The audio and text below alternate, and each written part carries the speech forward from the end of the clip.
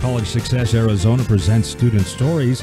The feature of the following story and interview is Karina Garcia. I was born and raised in Phoenix, Arizona, out like in the west side. I went to Hayden High School. I graduated in 2012 from there, and then I decided to go to ASU, the downtown campus, for nursing. So my major is nursing, and so far it's been 4 years, and then I graduate in May. You're going to be a registered nurse? Yeah, I'm getting my Bachelor's of Science in nursing.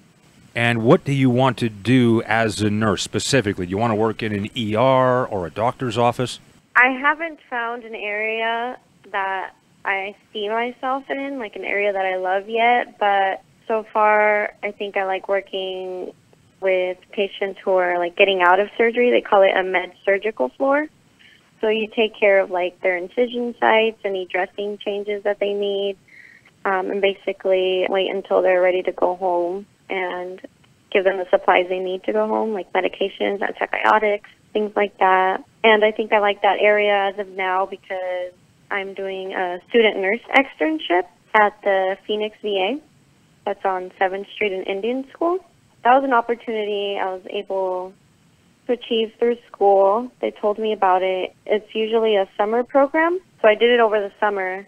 Last summer, it was from June all the way till September, and I had to do like full-time hours, 40 hours a week, and the catch was that you had to complete 400 hours, and so I did that while during the summer, so I worked, and it's a paid externship, so I definitely liked that. And then they ended up liking how I work and everything, so they offered me another 400 hours with the agreement that I wouldn't have to work like full-time because I would be going back to school. So far I work kind of like part-time. I make my own schedule. I go whenever I can, and I have to complete the 400 hours. Or if graduation comes before that, then I only complete however many hours I got up until graduation. And you're how old currently? 21. So you're going to have your Bachelor's of Nursing and then be a full-on nurse in your 21. Yes, that's correct. So obviously you're good, or you're okay with the sight of blood. Yeah, yes, I am. Now, being a nurse, was that a lifelong dream or passion or goal of yours? Initially, throughout high school, I thought I wanted to be like a pediatrician or some sort of doctor, but I figured I don't know if I was willing to commit that long to school. So I decided to go more towards nursing, and also I got interested in healthcare because I have a niece that has Down syndrome, and she had heart problems ever since she was born. I spent a lot of time in the hospital area, visiting her because she stayed there for months. So I kind of liked what the nurses did, how they cared for her.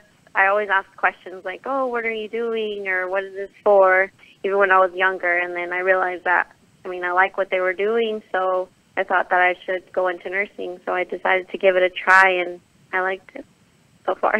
To recap, you're born, you're raised in Phoenix, you grew up on the west side, you graduated from Carl Hayden Community High School, you go to ASU, you're about to graduate with your bachelor's degree in nursing. Do you have a potential job lined up yet? Yes, so far it's looking that I'm able to get a job where I'm doing my nurse externship right now, like in the same unit. The manager there says he would like to hire me, but I would still have to go through the interview process, and I would still have other people to compete with. I'm keeping that option open, but I am also applying to a Banner facility. The VA, is that where you're working, where you might get a job, the VA hospital? Yes. Working with veterans, does that have a special place with you? Is that kind of a special calling? It wasn't initially. I just kind of got assigned to the group who goes and does their clinicals at the Veterans Hospital. But once I started working with the actual population, I realized that they have a lot of great stories to tell. They're very receptive, to you working with them. They don't mind students starting an IV on them or anything like that. So they're very open and willing to work with students. So I definitely like that about that population. Somewhere around the time of high school, you became acquainted with College Success Arizona, then went on to earn a scholarship that provided mentoring services as well as $6,000 per year towards educational expenses. Is that correct? Yes, that's correct. How helpful has that money, the scholarship, been in limiting student debt for you? It's been great. I will be graduating debt-free thanks to College Success Arizona, and I'm very thankful for that. Like, it was able to cover the leftover costs after, like, getting Pell Grants and stuff, so I definitely appreciate all the help. And the mentors, the success advisors, how helpful has that been in terms of your college experience? They've been great. I think so far I've had like 3 or 4 different mentors just because like my first mentor got a new job and they moved. But so far they've been great. The one I got most like close to was I think Angie Delgadillo. I had her my freshman year. She was definitely a lot of help with getting me all the resources that I needed my freshman year, which was like tutoring services or where the writing building was at where they help you write your essays and things like that. So that was definitely helpful. I think all of my mentors just helped me get in touch with the correct resources that were needed for me. Not too long ago, I went and saw a nurse practitioner for some allergies, and during the conversation with her, she told me that she had been an RN for 15 years and got kind of tired of it, so she went back to school, got her master's, and now is a nurse practitioner earning probably twice as much money, maybe more. Is that anywhere in your thought process that at some point you may go and be a nurse practitioner or physician's assistant? I want to work as a registered nurse for maybe about 2 years, maybe more if I really like being a bedside nurse. But I do plan on going back to school either for a master's or to become a nurse practitioner.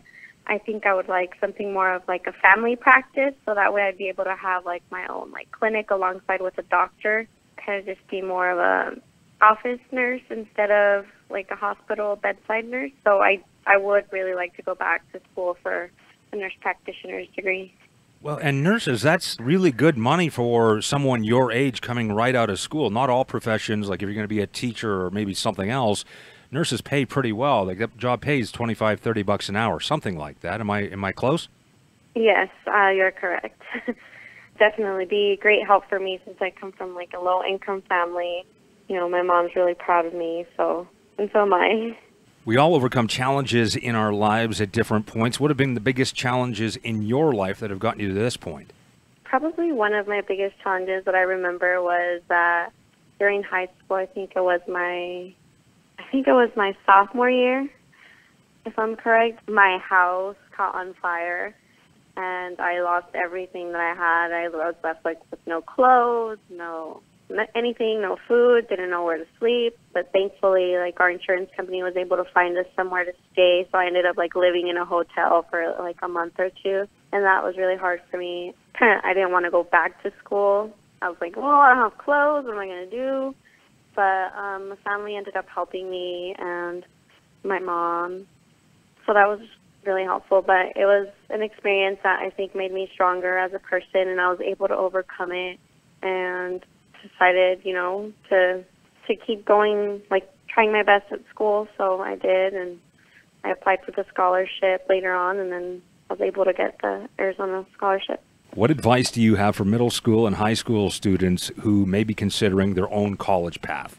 My advice would be, even if they don't know what fields they're interested in, to definitely try your best throughout school, get good grades. You'll never know, like, in the long run, how your grades can help you out in applying for scholarships or jobs, anything like that. So I just say do your homework, try your best, and just keep in mind that you can always go to college, even if you want to take some time off or not. But it's definitely something to look forward to. And I believe that if you really find something that you're passionate about, college is easy, as long as you like the topic. If you like the topic, you're going to be interested in school, you're going to go to class, you're going to do your homework, and you're going to graduate. Thank you, Karina, for the interview and for working so hard to make a difference in our community.